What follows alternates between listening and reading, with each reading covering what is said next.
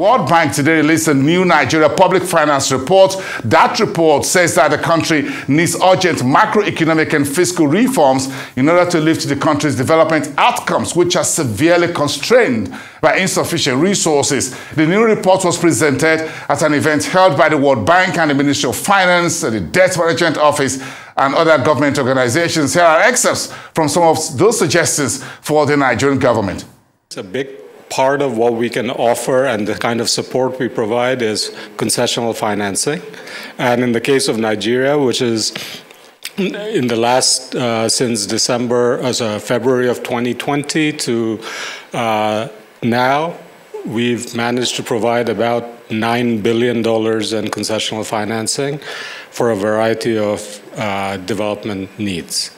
But my ambition, actually, and my aspiration is that we're not just seen as a financier, that we're seen as a true partner who is trusted and is credible in helping Nigeria move forward in meeting the various challenges it faces in all the ways that we can help beyond financing.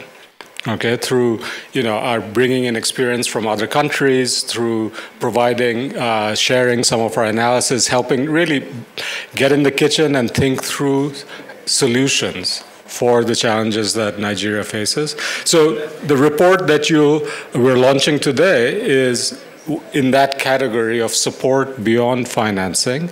It is our assessment. We worked very closely. This was done at the request of the Honorable Minister, and we worked very closely with various arms of the federal government, obviously the Budget Office of the Federation being key, the National Bureau of Statistics, the Office of the Accountant General.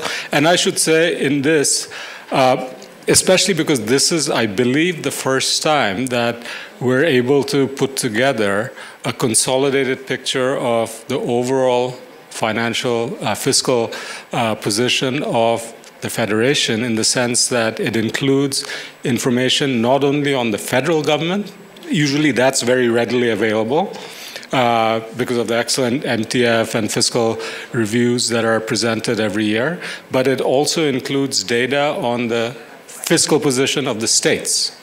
Okay, so you can, for the first time ever, you can say, I've heard DG Ben say many times, yes, the federal government contributes, actually I heard him this morning say that, federal government contributes X amount to health, but remember that the federal government is actually, health is a state on the constitutional list. Health is in the category of what states should deliver, and so states are also contributing to health. So DG Ben, for the first time, you will see, well, you've seen the report, draft report, how much it is that the federal and the states together spend on health, okay? So that's the reason that the Honorable Minister asked us to work on this report is because, as you will all know, Nigeria has huge development financing needs. It's the largest country in Africa. It also happens to have the largest number of extreme poor, and there are many, many areas where Nigeria is on top of the wrong league tables globally. And so those are the development financing needs. That's what the government, the state needs to deliver. At a minimum, basic, obviously, law and order, basic services, human capital, investments in people, basic education, primary health care, as well as investments in core public infrastructure, rural roads that connect farmers to markets, things like that, energy access, right?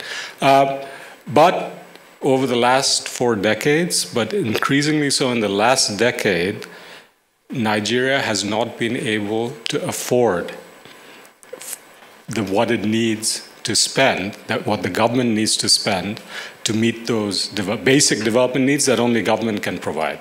There are all kinds of other areas, as the medium-term plan makes clear, all kinds of other areas where it's the private sector. Government needs to sort of not only get out of the way, kind of facilitate private firms to come in and play a role and provide the financing. But there are some core areas where only the state, only the government can provide. And for that, Nigeria needs fiscal resources. You'll hear the highlights from Alex. I'll spend a lot more. But really, it cannot continue to spend more by just borrowing more. Even though DG Patience is always very good at that. But then it becomes a matter of the fiscal resources that Nigeria does have. It has to spend better And so you will hear some ideas. Most of you will not be surprised that they're the usual elephants in the room that we keep talking about. But in the report, there are actually much more that you'll see beyond that, more granular suggestions about specific types of programs. And then it needs to raise more fiscal resources. Okay, and there, one comes up against, and there again, you'll get some highlights, but there's more detail. But these are kind of more technical details. At the end of the day, we're technocrats, economists, but the solution, the way forward, really has to be a political, almost a compact between the government and the people, because you've all heard about the trust deficit. So if you want to persuade various constituencies that they need to contribute more to the fiscal resources by paying more taxes or by foregoing a PMS subsidy, they have to have some confidence that those funds will be used to benefit the public. And that trust isn't there now. In a normal course of events, you do this sequentially, kind of focus on quality of spending, and then earn the trust, and then move to the revenue mobilization agenda. The core message, if there's one thing I hope you will take away, even if you're not entirely persuaded, at least think about, is that Nigeria right now is in a position where it cannot afford to do things sequentially. So the overall kind of context here is that, in contrast maybe to some of the other recent events a bit like this one, this report is very focused on public finance management, so fiscal issues, and goes into a fair amount of detail across many of the key areas in public finance management. But of course, that is embedded in a bigger development context. And so our starting point in identifying, what are really the key areas of focus to get into in the report have to do with Nigeria's overall development context. And there, across an array of indicators, we do see that there's enormous development challenges, as I think everyone is well aware. And unfortunately, the direction of travel in many of those is also challenging.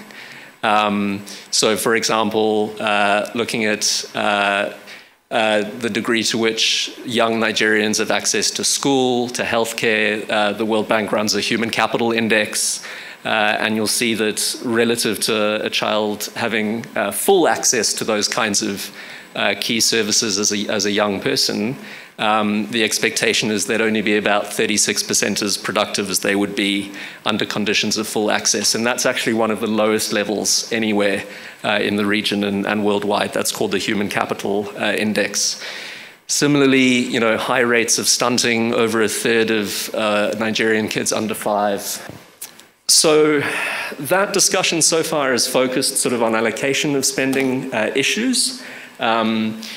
Within each of those allocations, even were spending to be reallocated in more productive directions, we also wanted to make the point that there are continual benefits to be had from working towards increasing efficiencies in various categories of spending, so-called technical efficiencies. And a nice example of this, or an important example, is on personnel costs. These are also referred to as rigid expenditures because they are hard to address in a more sort of discretionary way. But the point is that spending better is also about maintaining discipline in recurrent expenditures. And you can see personnel expenditures showing a tendency to kind of drift higher as a share of revenues, and leaving not much space for more discretionary spending, including on top priorities.